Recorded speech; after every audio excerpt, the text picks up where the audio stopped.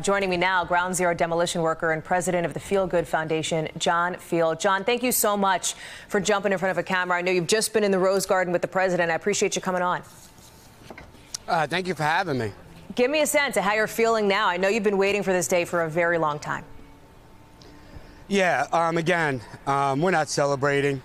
You know, I did this for 15 years. I'm just relieved that the 9/11 community responders, the people of Lower Manhattan, the children of Lower Manhattan, where there were 12 schools in the geographic map. I'm so glad that they're going to get the financial relief that they deserve. And for my men and women that walked the halls of Congress with me this year, back in 2015, back in 2010, I'm so proud of them. And we get to exhale, and the relief is just an amazing feeling. And listen, I'm not going to be away from D.C. much longer. I'm going to come back with Jon Stewart. We're going to tackle another project. And for those who walk the halls of Congress with me, I ask them to put down their swords, pick up a rake, and go grow something and watch it grow, be with their loved ones. I'm so proud of them, and they're the reason why we got this bill passed. And to Jon Stewart, if you're watching, you're my best friend, and I love you. There's that amazing picture, John, of I know you and Jon Stewart the day that, and I think this is it actually, the day that this passed the Senate just recently. You talk about the fight not being over. I imagine this is still an emotional day for you. Yeah, you know, listen, I cried. I'm on the verge of crying now. I'm relieved. It's like popping a big political pimple, you know? And, you know, to watch the president sign this into law, I just know tens of thousands of people are going to get help.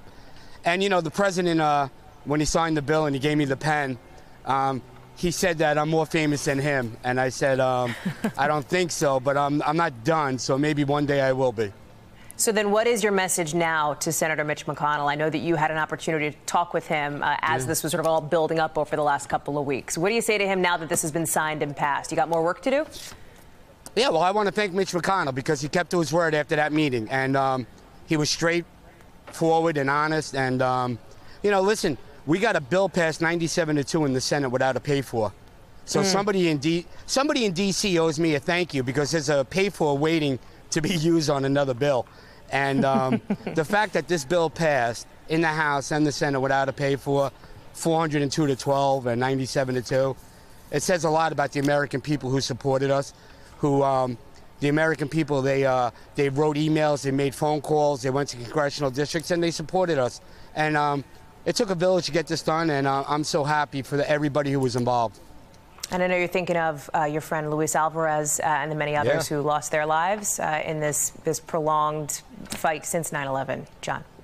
You know, Luis Alvarez and Ray Pfeiffer, they were selfless men. And most people would have spent their remaining days with their loved ones. But Ray and Louie, they chose to be with us at the Feel Good Foundation and walk the halls of Congress and testify in front of committees. And